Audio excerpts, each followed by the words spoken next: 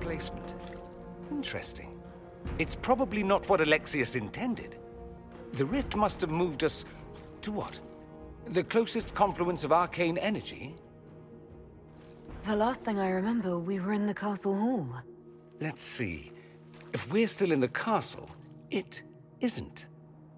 Oh, of course, it's not simply where, it's when! Alexius used the amulet as a focus. It moved us through time. Did we go forward in time or back, and how far? Those are excellent questions. We'll have to find out, won't we? Let's look around, see where the rift took us. Then we can figure out how to get back. If we can. What was Alexius trying to do? I believe his original plan was to remove you from time completely. If that happened, you would never have been at the Temple of Sacred Ashes or mangled his Elder One's plan. I think your surprise in the castle hall made him reckless. He tossed us into the rift before he was ready. I counted it. The magic went wild, and here we are. Make sense?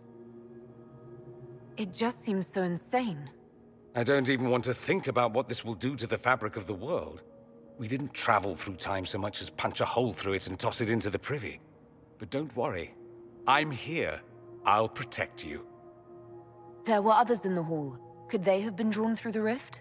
I doubt it was large enough to bring the whole room through. Alexius wouldn't risk catching himself or Felix in it. They're probably still where and when we left them. In some sense, anyway. Alexius mentioned an Elder One in the hall. Do you know who he was talking about? Leader of the Venatori, I suspect. Some magister aspiring to godhood.